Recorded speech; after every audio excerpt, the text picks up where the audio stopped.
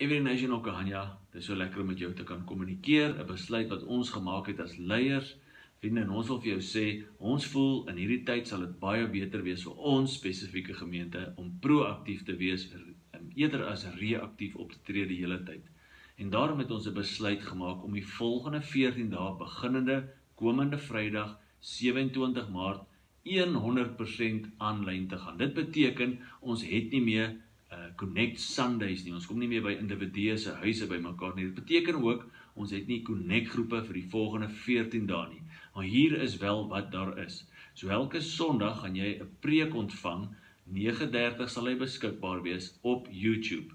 Dan gaan jy hom saam met jou huisgesin in daai tydsgreep 9:30 steeds saam kyk. Dat ons saam as 'n gesin, as 'n groter kerk, die preek saam kyk op klomp verskillende plekke by jou huis. Nommer 2, gaan ons vir jou ook, indien jou internetkonneksie nie so vinnig is nie, gaan ons dit vir jou op SoundCloud per SMS aanstuur. Dit is net bloot 'n klankgreep van die preek in plaas van 'n video.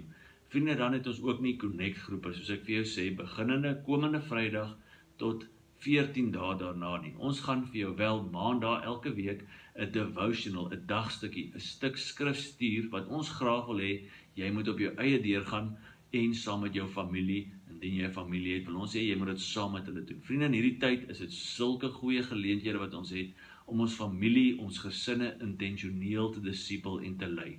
En ek wil jou bemoedig om jou oog op ons Facebook bladsy te hou, jou oog op WhatsApp te hou, wat jy dalk op 'n WhatsApp groep van die kerk is, en ook jou oog op ons YouTube kanaal te hou vir bemoedigende video's en bemoedigende materiaal.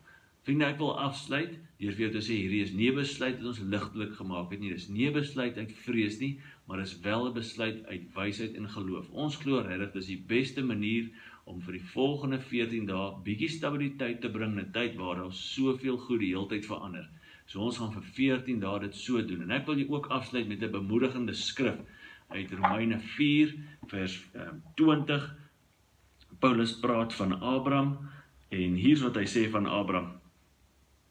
He did not waver at the promise of God through unbelief, but was strengthened in faith, giving glory to God. En ek wil jou bemoedig om in hierdie tyd nie terug te deins nie, nie te kwyn in jou geloof nie, maar mag jou geloof groei. Mag jou geloof groei en mag jy glorie gee aan God in hierdie tyd.